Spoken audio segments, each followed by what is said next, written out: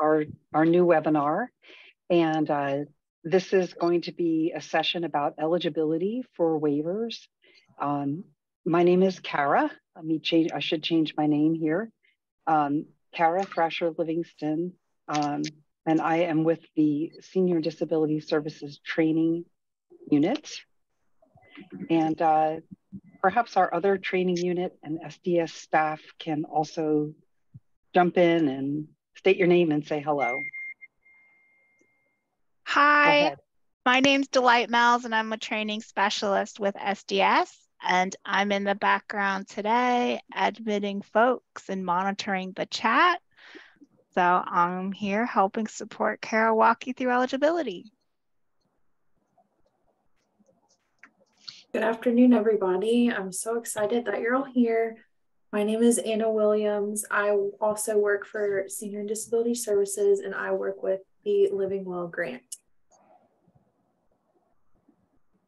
And I'm Kat Zawala-Pinskas, and I am care coordination support person, and I see some care coordinators here. And I'm also with SDS. Awesome. Thank you, team. So today we're going to go through a short PowerPoint about eligibility, just sticking with that particular topic. And then I'll be doing some recording during that time, just so folks are aware that the session is recorded. And then when we're done with the presentation part, we would be so honored and happy to answer your questions about eligibility, or if you have other questions, that's fine too. We'll have these sessions periodically, once per quarter, and a couple other trainings that are different topics for individuals and families. I'm happy to, the question came in, is the PowerPoint available anyplace? I am happy to email you a copy of that. If my team can help me make sure that we keep a record of emails by which people joined, then we can go ahead and do that. The Zoom format needs us to take care of that type of thing, but yeah, we'd be happy to do that for you, no problem.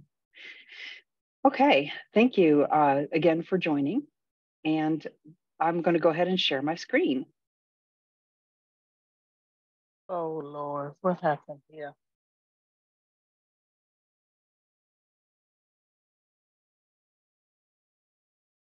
Okay, so we are going to talk a little bit about the home and community-based waiver. And I'm going to go ahead and just work with it this way so I can remind myself that we have only 8 slides on this topic. Feel free to chat in questions as we go. We'll be more so interested in answering those after we're done the explanation part here to start out with. But again, this is a presentation just about eligibility for Alaska Medicaid home and community-based waivers. Okay, so the first things first to know about this is that to get a waiver, to get help with a waiver or a personal care assistant, you need to have Medicaid. Okay, so Medicaid is the entity that funds these supports for you.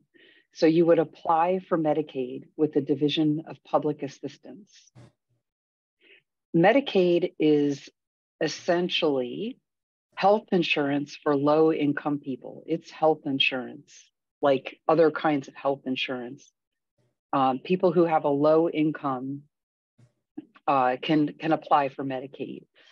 And if you're an adult and you have Medicaid, it means that your income must be under a certain limit. So the money that you make and have in the bank available to you or other ways of having resources that could be financial available to you have to be under a certain limit. And then when you apply for Medicaid, that is with the Division of Public Assistance, okay?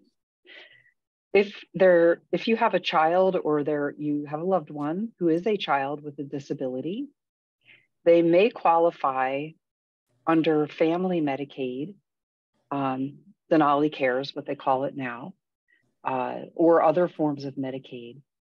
They also may qualify for Medicaid without the family Medicaid, which has an income limit and resource limit for the family. So based on the child's disability alone, a child may qualify for Medicaid. Medicaid can pay for medical care, doctor, medicine, different medical procedures. It can also pay for hands-on help or other kinds of help for everyday living if you experience a disability and you need help for daily life. Okay, so a lot of times people think about Medicaid for medical care. We're pretty familiar with that.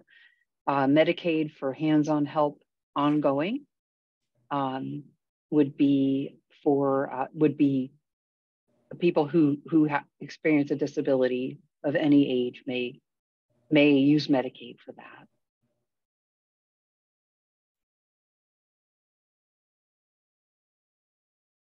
Okay, so in focusing on eligibility, when somebody with a disability needs hands-on help for everyday life, that person might need personal care services, which means this is somebody who is a hands-on helper, somebody who is paid to help with everyday living tasks. So if I need this kind of help, I would have to have applied for Medicaid and have Medicaid, okay, to get personal care services. I would have to have medical records that tell of my disability and my health conditions. That means that I need this kind of help, okay?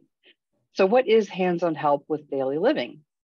This would be hands-on help with things like getting out of bed, bathing, showering, preparing a meal, help to eat the meal, washing dishes, help with going to the toilet, maybe briefs or pull-ups if I use those, and cleaning up, doing laundry, cleaning up rooms that I use at home, or going from room to room. Maybe I need help going from place to place within my home.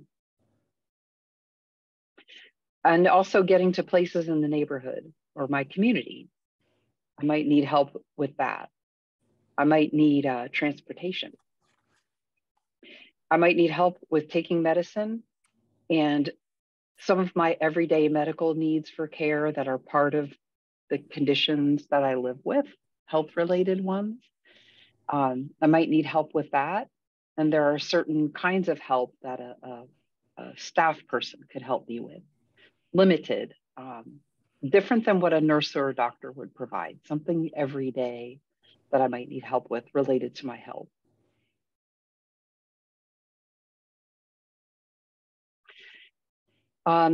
When someone living with a disability needs hands-on help with everyday living, that person might, their disability might make it so that they need reminders or learning skills for everyday life. The person may need the same kind of help that is given for someone living in a nursing home. The person might need the same kind of help given to people with a developmental disability who live in a care facility. Okay, so these are places where a person would live and they would get a lot of help every day throughout their day, right? And that would be in a place they live that's built for the purpose of giving that care. So if a person with a disability needs this kind of help, they may choose what we call the home and community-based waiver. And that is just an option, a choice for people who need this type of help, and they can live in their home and community, but receive the same kind of help as given in a facility. Not all of the care that they give to people who live in places like that comes through the waiver.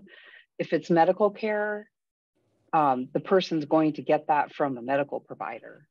Okay, if the person needs the kind of help that, you know, would need a skilled professional, like a medical provider or behavioral health provider, or somebody who has to have a license to practice their medical services for people, then that is going to be where the person would get that care. And certain kinds of care happen at home. Much care does happen at home with the waiver option as well. So if I need help like given in a nursing home, it's hands-on help with daily living. Okay, getting help out of bed, maybe into bed, bathing, showering, someone to prepare a meal, and I might need help eating the meal. I might get my nutrition in different ways. I might need help with using the toilet. Maybe I need help with briefs or pull-ups, cleaning up. I may need help with laundry. I might need somebody to do my laundry, wash dishes. I might need help going from different rooms to different rooms at home.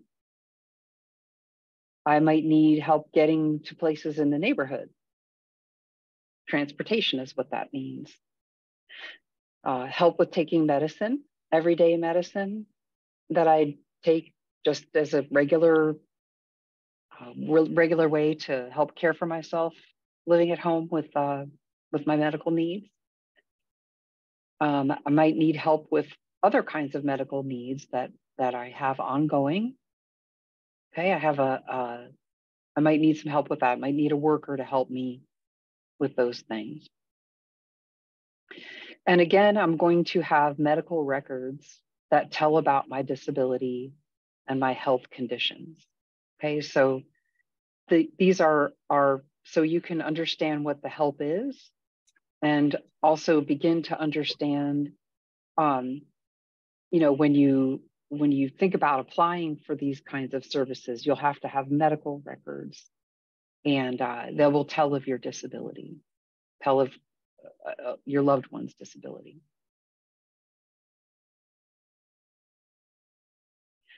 So what does needing help like in a developmental disability facility look like? What is that? So this means that a person has a disability that happened before age 22. Okay, so early on, relatively early in life, they have a disability, and a medical expert who knows about developmental disability, which is just the kind of disability that affects how a person learns and grows and gets skills and can do things for him or herself as they grow up. Okay, an expert in this type of disability writes down their diagnosis. And this person who has a developmental disability may think or act or communicate very different than someone who had the same age who doesn't have a disability. Okay, so there's diagnosis part, but for understanding it, somebody who thinks and acts and communicates very differently than someone who of the same age or thereabouts who doesn't have a disability. The person can do well with custom help to learn and practice everyday life skills and safety skills. So custom help would be like, you know, a loved one would teach that person how to do more for him or herself in the home, in the community. Somebody who knows that person or gets to know that person can be there to to tell them how to do different things that they want to do. Okay, and it can be everyday things, right? Somebody who has a disability like this is going to be, somebody who will need help with everyday things and everyday decisions. People can always make their own decisions, and it's more about how to interact with your everyday home environment, and maybe in your community, how to communicate, get your needs met, how to tell other people what's on your mind, what you'd like to do every day, that type of thing. So this is what I mean by custom help. Somebody with a disability, with a developmental disability, might need lots of reminders to do things every day. Okay, so I might need a lot of reminders, might need a couple for some things. And then as I become more able to do more for myself, maybe I need less help for certain things. But I'll have to have lots of reminders or somebody to do things for me, because there might be some things I am not able to do, or maybe I don't understand how to start doing them yet. And so this is a way that a person can learn throughout their whole life. If they happen to have a developmental disability, just like anybody else, they're going to be learning throughout their life, and learn to do more for yourself each day. Or have someone there to do those things for you until you learn them, or do part of those things for you until you learn them. And there might be some things that aren't things that you would learn. And that's like life for anybody. There are many things I won't learn to do throughout my life as well. And I'm hoping that my main meaning here is to understand that this is help for everyday living. Okay, things you do every day. A person who has a developmental disability might learn very differently than others who don't have that disability, and will probably need help like this for their whole life. And this is to help us understand more about, we're comparing the needs of somebody who might need help, like in a developmental disability facility. Well, what does that help look like? Well, it looks like this.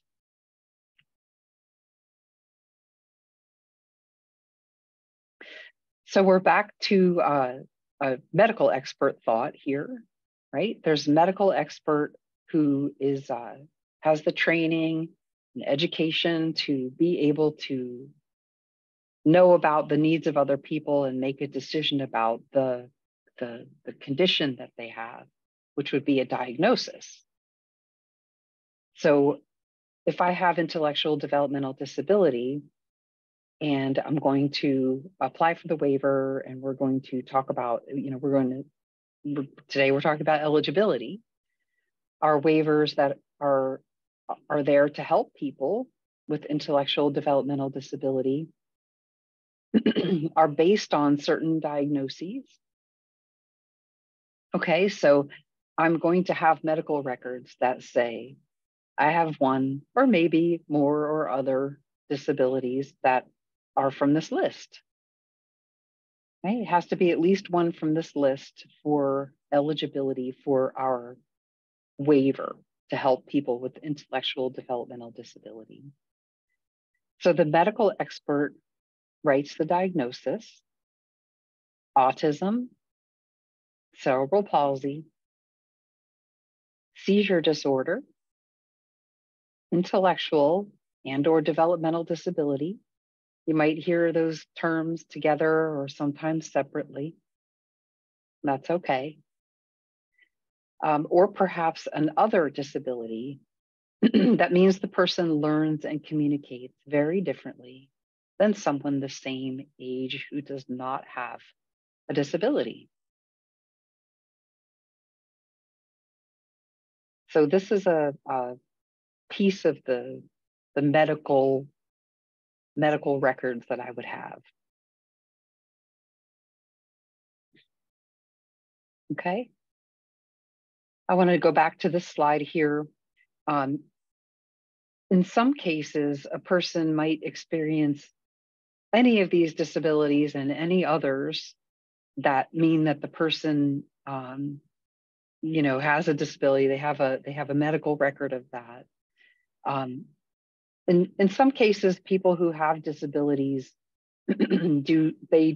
they won't need the help that a waiver provides. They can provide their own help.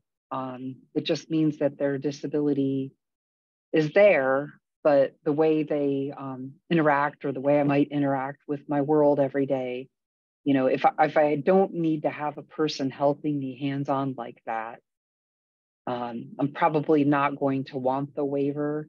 And I wouldn't have the waiver as my main, one of my main supports in my life.